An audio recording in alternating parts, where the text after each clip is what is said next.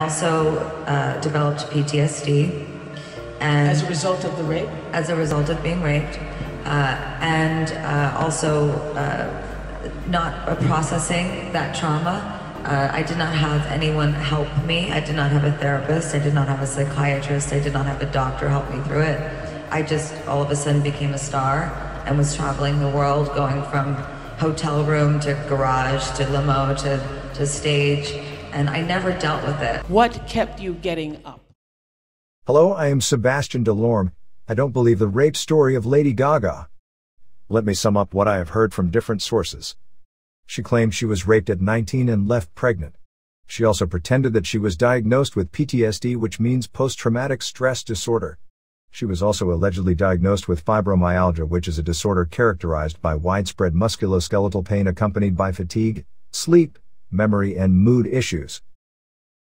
PTSD is the syndrome that soldiers experience after witnessing horrific situation on the battlefield. She also pretended to feel full of pain and numb. She claimed she was sick for weeks and weeks, and weeks and weeks after. She turned 19 in March 2005. So I investigated the years 2005 and 2006 to see if I could find some evidence of her allegations. In the summer 2005, she did a photo shoot for the Polish photographer Małgorzata Soniewska. On the pictures that are available online, we see the ultra-confident Lady Gaga posing. I don't show the pictures here. I don't want to see my videos removed. These black and white pictures of Gaga are available online. Cherry on the top, the photo shoot took place at her parents' house in New York City. This means that in 2005, Gaga was supported by both of her parents, Cynthia and Joe Germanotta. I guess that when Gaga started to publicly talk about a rape, the parents never heard of the story before. It is just my guess. Then, in October 2005, she sung in the middle of the street in front of a crowd at the annual Columbus Day Parade. She neither looked depressed nor pregnant nor tired. Then, in 2006, she played in numerous New York clubs. She looked extremely healthy and confident. She stood strong at her keyboard in front of the crowds. Lady Gaga looked happy on every single footage. She pretended that some producers wanted to burn her music. In 2005, producers digitally recorded artists using a software called Pro Tools. The sentence, "I am going to burn you" music, sound awkward.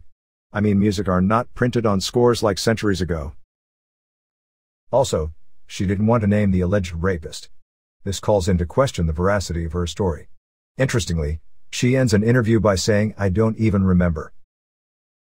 I think truth is elsewhere. Lady Gaga is smart.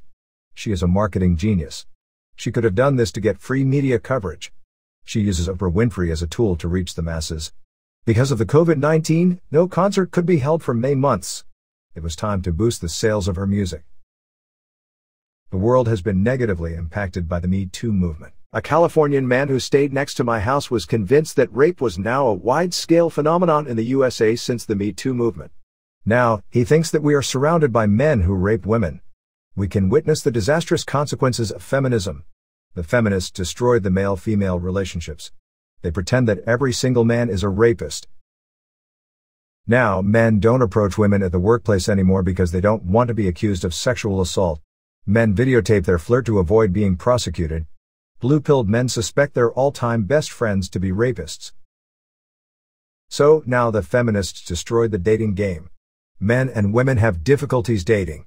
Tomorrow, the feminists will be responsible for the destruction of humankind because feminism spreads all over the world and people will stop to date. Heterosexual men are constantly targeted by allegations of all sorts. Meanwhile, when I switch off my computer, smartphone and my TV, rapes and sexual assault are nowhere to be seen in my community. Even if she is on the other side, aka the feminist side, I acknowledge that Lady Gaga is talented. In 2005, she was just a young attention-seeking woman as found in spades in New York. She worked hard to get where she is now. Conversely, many women rely on a man to reach a better lifestyle. Lady Gaga succeeded by herself. Initially, she wasn't a dancer. She was a mediocre singer. She was a plump lady. Now, she is talented and she is fit. She worked hard to get where she is. Rather than fueling the gender war and divide all of us, I would prefer Gaga to be active on TikTok, YouTube, Facebook, and share her positive skills with the world at her grand piano or keyboard. Thank you very much for listening to me. See you next time.